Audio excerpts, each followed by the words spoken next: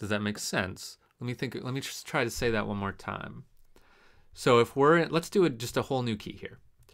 If we're in the key of, let's do the key of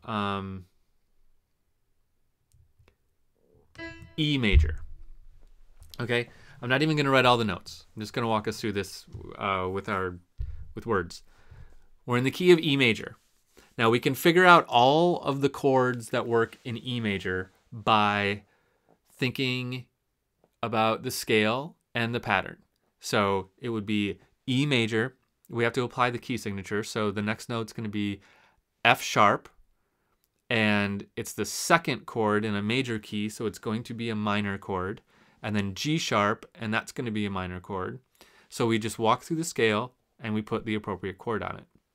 Now, if we want to do that in minor, if we want to find all the correct chords that exist in the relative minor, what we need to do is first figure out the relative minor. Remember, our trick for that was to go down 2, and that's going to be a C sharp because of the key signature of E. That ends up being a C sharp. So it's C sharp minor is the relative minor of E major. Now, what are all the chords that are going to work in C sharp minor? They're going to be the same chords that work in E major. They're going to be the exact same. If you want to lay them out all in order, you're going to start the order at a different spot. But in the end of the day, the names of all the chords, C sharp minor, D sharp diminished, E major, etc., going through the whole scale, they're all going to be the same chords. The chords will be the same. The order of them will be a little bit different, but if you're just trying to find what chords work in that key, all the chords in the relative major and minor are the same. The patterns, you can figure out the patterns if you want, you just have to start them a little bit different.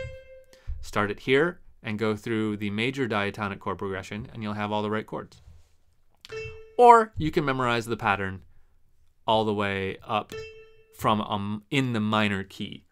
That could be useful depending on what your how your brain works. Maybe you want to think that way. Now, there is another little wrinkle to this. Sometimes this version of the minor scale doesn't quite cut it, and we have to alter it a little bit. So let's talk about that a little bit in the next video.